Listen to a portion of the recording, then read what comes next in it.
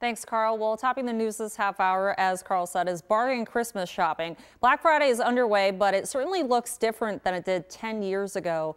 Here's what Black Friday crowds looked like a decade ago in Western New York. Now, that was before online shopping became as big as it is now. This is what shopping looked like today at the Walden Galleria. It was still hard to find a parking spot at the mall, but inside it was a steady stream of shoppers. I spoke to a few of them who go to the mall every Black Friday and how they think it's changed. We always start at Walmart, Target, the mall, Five Below, everything in the area. I haven't found any deals.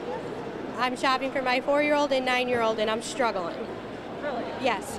Is it normally like that for you? Or? No, but they have everything. They're doing sales at the beginning of the month, and then each week, each day is something different, where you're not getting up at 5 a.m. to beat the people at the store. Do you like that more, or do you wish that it was kind of the big rush like it is? I love the rush, the adrenaline. Oh, I love it.